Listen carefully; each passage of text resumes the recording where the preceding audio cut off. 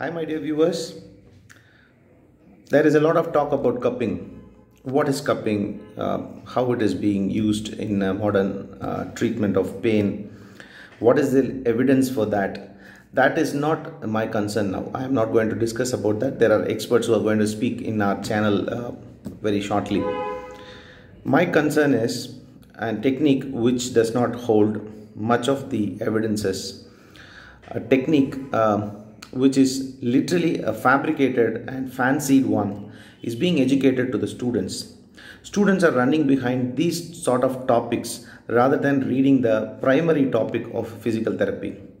There are a lot of fancy labels to this cupping like dry cupping, wet cupping, blood cupping, and nowadays people are attaching fancy words like kinetic cupping, biomechanical cupping or electrotherapy cupping or whatever it is, I don't know. They are combining acupuncture with cupping. All these things are just fancy labels, my dear students. You have to understand that there are much more than this simple cupping technique in physical therapy to learn, particularly the functional training, understanding about the physiology of how our nervous system works, how it governs almost everything in our body. So you have a wide variety of things to explore rather than getting confined to this particular fancy label of cupping. My only concern is students are like a raw soil. Whatever you plant in that will grow in future. It will grow very prosperously because it is a fertile soil. So we should not plant unnecessary weeds into these people's mind. We should plant which is very cultivative, which is going to take us for a long distance in the profession of physiotherapy. So that is my only concern, not to conflict my fellow physiotherapist. My sincere request to people who are educating young physiotherapists is to teach them science, teach them how to reason, how to question certain things, and how to practice science rather than giving them fancy labels and extracting money for not a productive cause. And my another concern here is about cupping is fabricating patient's body using these sort of cups.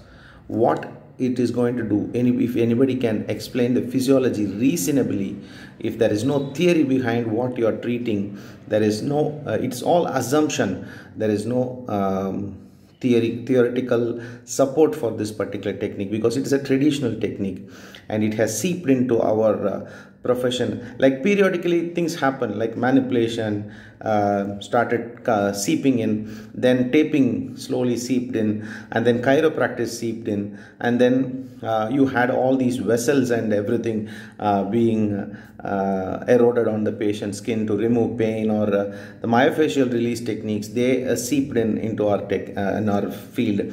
Like that, periodically our profession see all these unwanted things seeping inside. So like that, I also see cupping as one of the seepage into the field of physical therapy. My sincere request to students is to concentrate more on to what is needed and what is the long-term prospect for physical therapy. Study more of physiology and how the physiology is altered, how body can rectify itself on its own when it comes to emergency situations, when we have to give rest and when we have to give activity, how to give activity gradedly, how to increase the activity level of our patients who are being customarily advised for rest during pain, how to increase their activity. So all these things are very vital and essential research oriented topic. So please don't waste your time on these unwanted things. That is my opinion. It's my humble opinion. It's not to contradict, once again I'm saying you, it is not to contradict anybody. It is for the well-being of the students as large. Thank you. Bye.